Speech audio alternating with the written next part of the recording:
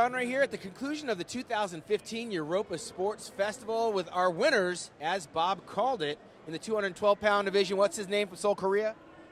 King, like a poor marksman. Well, King Wan Kong. Yeah, say that 10 times. It's a tongue twister. I did say it 10 times tonight. Let me tell you something.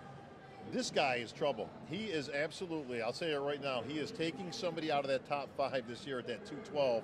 This kid's for real. Yeah, there's no question that James Flex Lewis and the veteran, Jose Raymond, are going to have to take notice of this kid because he actually lives in New Jersey.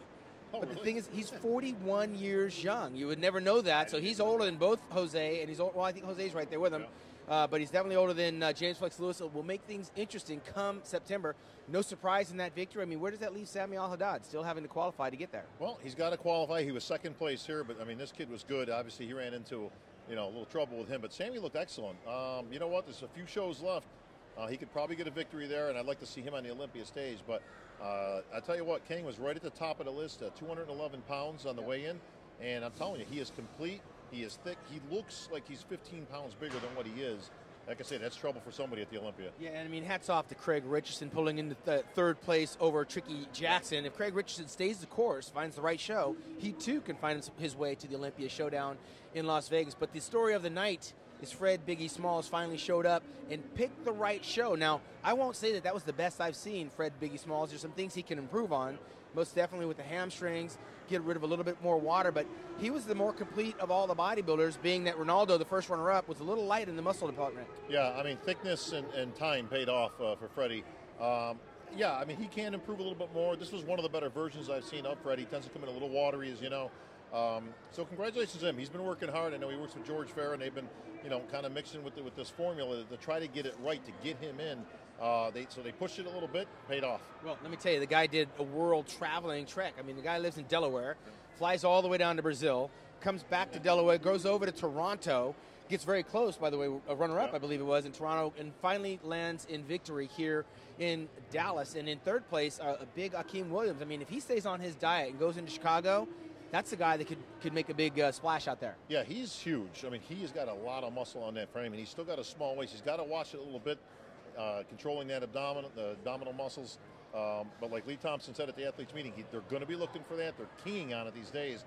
If that's a problem for you, it's going to definitely take you down. He could have placed a little bit higher. He's also got to get that skin a little bit thinner. But I tell you what, if he finds that formula, that guy could be winning a show. Well, one of the side stories is the veteran, 3-time former champion Tony Freeman at 49 years young. This is a contest, again, he should have been on paper in the mix, and he did not make the top 5 here.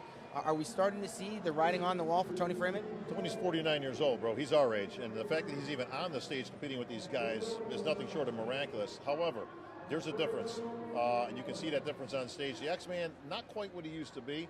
Again, still formidable, but to not make a top 5 in this type of a show, that's something you want to see Tony either, find that formula and fountain of youth and get yourself up there or hang him up. But he's going to have to make a decision somewhere in there. I'm not so sure we've seen the last of the X-Men. I think we can still see a little bit, maybe one more year out of Tony. Once you get to 50, man, I think the nail's got to go in the wall. Absolutely. I mean, unless, of course, you're like Vince Taylor. But that being said, let's talk about who wasn't here. This was not a contest full of depth. However, the most notable absentee was last year's champion in Branch Warren, who still at this point is not qualified for the Mr. Olympia. Well, we got a whole bunch of names, Shawn. We got Branch Warren. You got Steve Kukla, who is here in attendance, but he's going to be going in the Wings of Strength show August 22nd. You got Cedric McMillan. Cutting it close. Yeah, he's cutting it close. I mean, there's only a few left. I mean, you've only got, 3 shows left? You got Chicago, you got Atlantic City, you got Tampa. That's about it. I mean, so if you ain't getting on there, you ain't got enough points, you're out. But, Cedric McMillan, where's he? I mean, it is crazy when you think about it. Branch Warren is sitting solid second in the points, and he can probably mathematically get himself there.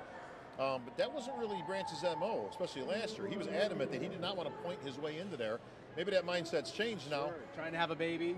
All that kind of, things will change really quick. So I'm not so sure you'll see Branch Warren. Now, again, I don't think that's necessarily a tactical error. He can save himself. I mean, Branch has even said he's only got so many shows left in him. So he's got to make hay while the sun shines on the Olympia stage. He's probably pretty safe in the points. I'd say wait and go in the Olympia. Well, let's say he's got to qualify to get it. Well, on the points, right. But the worst case scenario, he shows up in Atlantic City on a surprise, and Steve Kuklo may run into a brick house in that. But again, Justin Compton, Dallas McCarver. I mean, the youth of tomorrow is not here. Evan Senapani. It's almost like this guy sailed off into the sunset. Well, Dallas qualified. Remember, he won California. But I'm hoping, we talked about this before.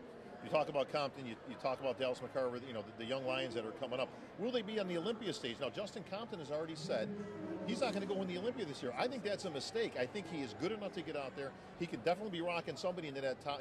I think he's easily a top 10 guy. Might even push for the top 6, but why take another year off? Well, I mean, he did that a year ago. He had opportunity. Well, anyways, the story of the night is the guys that are competing. And getting back to our champion, Fred Biggie Smalls, 4 kids, come a long way, finally got his first pro victory here in Dallas. For Bob Cicherillo, I'm Shawn Ray, MuscularDevelopment.com.